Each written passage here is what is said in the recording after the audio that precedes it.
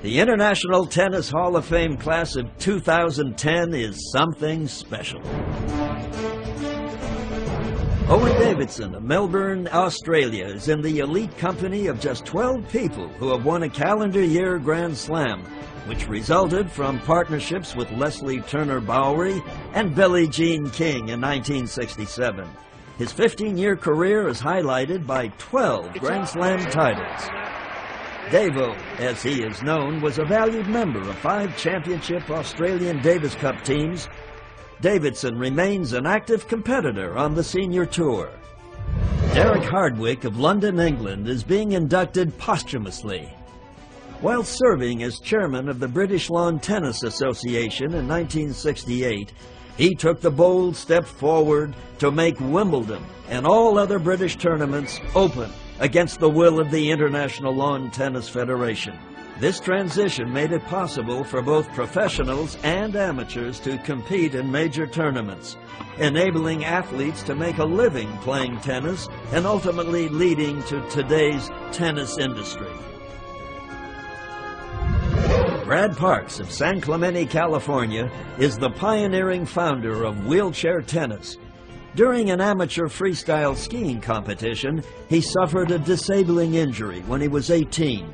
As recreational therapy, he began experimenting with tennis in 1976, and wheelchair tennis was born. Today, the NEC Wheelchair Tennis Tour comprises of 157 tournaments in 41 countries, exceeding a total of $1.5 million in prize money.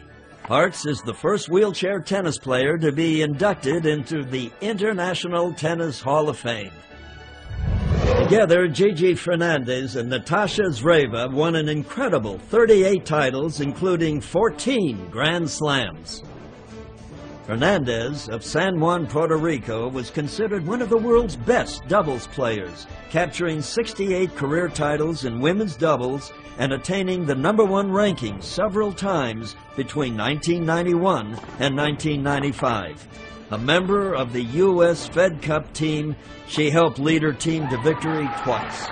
Zvereva of Minsk, Belarus, has 18 Grand Slam victories to her name. She won 3 of the 4 Grand Slams in doubles in the same year, 4 times.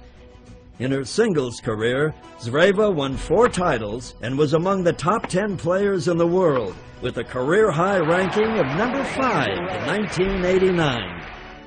Australians Todd Woodbridge and Mark Woodforde, known together as the Woodies, have been regarded as the most successful doubles team of all time, having earned a record 61 ATP doubles titles, including 11 Grand Slams.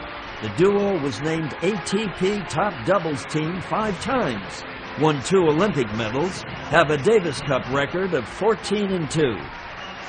Woodbridge of Sydney, Australia, currently holds the ATP record for most doubles titles in Open-era history, with 83 wins.